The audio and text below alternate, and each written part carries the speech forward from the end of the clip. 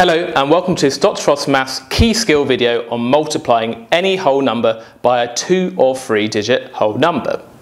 So we've got two example questions here.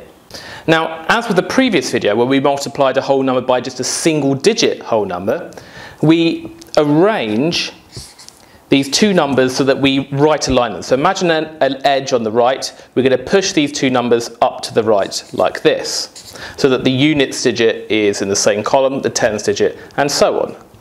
And this is known as column multiplication we're about to do. So remember before that each of these digits at the top we multiply by this digit here. So what I'm going to do is I'm going to circle this,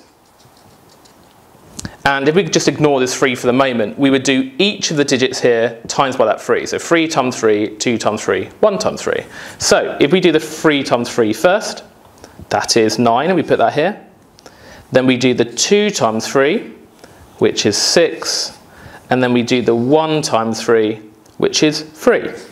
So we've just done 123 multiplied by that 3 to get 369.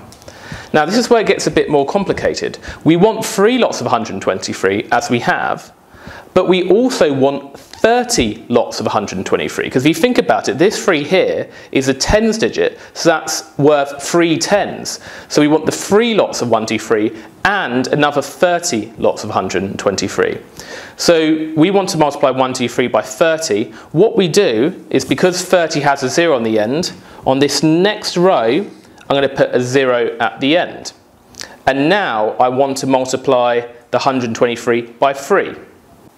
So I'm going to put, again, a circle around this just to keep track of what I'm doing. And now we're going to multiply each of these digits by the 3. So we do the 3 times the 3, which is 9. We do the 2 times the 3, which is 6. And we do the 1 times the 3, which is 3. So this is 3 lots of 123, and this is 30 lots of 123. And we want the sum of both, so we get 33 lots of 123. So now we just add these two numbers. So we do 9 plus 0 is 9.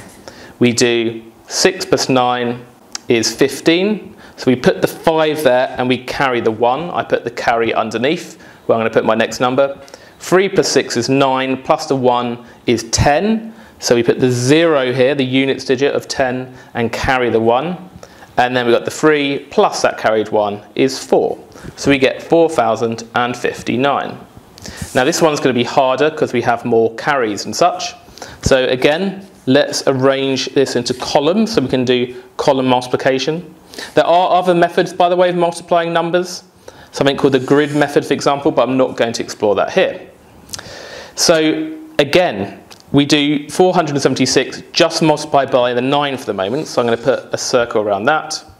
And then we first do the 6 times the 9, that's 54. So we put the 4 here, carry the 5. So remember, if we get 54, we put the units digit there, and then we carry the tens digit and put it underneath the next column as a little small number.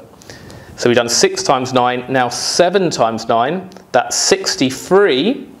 Plus the carried 5, that's 68. So we put the units digit, 8, carry the 6. And then we do 4 times 9. 4 times 9 is 36.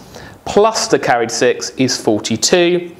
So you put the 2 here, and we haven't got anywhere left to put the carried 4, so we just do 4284. So when we get to the end of the number, we don't have any numbers to times by left. We just put the full number there. So that's 476 times 9. Now I need to do 476 times 20. So we've got 9 lots of 476, and now we want 20 lots of 476, and then we're going to add them together. Now, because we're timesing by 20, we just put a 0 on the end, and that allows me to just multiply this by 2 now.